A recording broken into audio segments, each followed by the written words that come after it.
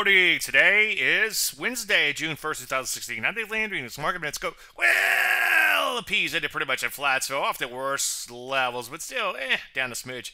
Nonetheless, as you can see, stalling a little bit at short-term highs. Back chart way out.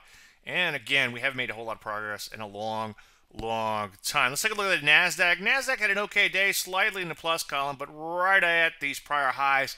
Yet here also still below a mountain of overhead supply. Stop me if you heard that before. Let's take a look at the Rusty. There it is.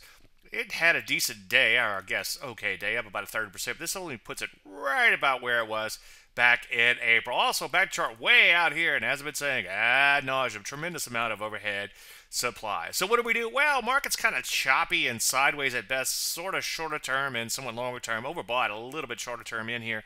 So I don't think now's the time to rush out and buy a bunch of stocks. You might just want to sit tight and let things shake out. Any questions? Usual, Dave at DaveLandry.com. I'm Dave Landry, and you started Market Minute.